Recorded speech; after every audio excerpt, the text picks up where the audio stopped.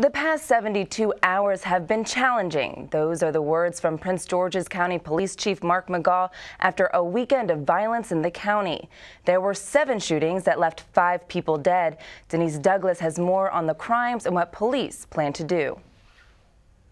This past weekend was an exception. It was a bloody weekend in the county, leading police today to reassure the public. Investigators have concluded that none of these incidents are connected and none involved random victims. On Friday, 17-year-old Brandon Wiggins was killed here along Bright Seat Road in what police say was a drug-related shootout.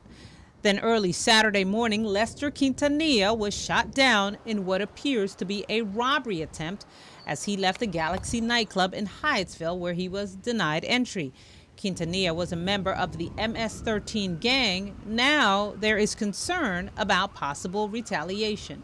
From our standpoint, as far as retaliation issues and that type of thing, we need to stay on top of that. So that's part of this case. The violence continued Saturday evening with 2 domestic disputes. Police say Audria Blackwell killed her friend Ashley McClurkin after a fight in a Suitland apartment before accidentally shooting herself in the leg. Then 83-year-old Dorothy Ogden died at the hands of her granddaughter, Kristalina Warner, in their Accokeek home. On Sunday, a 5th shooting in Forestville, but police are looking into whether it was a justifiable homicide. 21-year-old David Shaw, they say, killed after trying to rob his friends, prompting another male robbery victim to jump him in an effort to wrestle the gun away. The gun was eventually taken from Shaw during the struggle, and the now armed robbery victim shoots and kills Shaw. In addition to all of that, there was also a shooting here on Northwest Drive in Hyattsville. There was also one on Afton Street in Temple Hills. No one was hurt in either incident.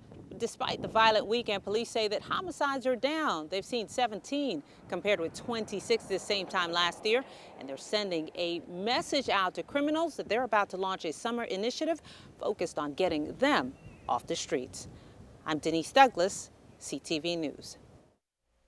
The Anti-Crime Summer Initiative will be announced in May. Police are still looking for suspects in 3 of the cases.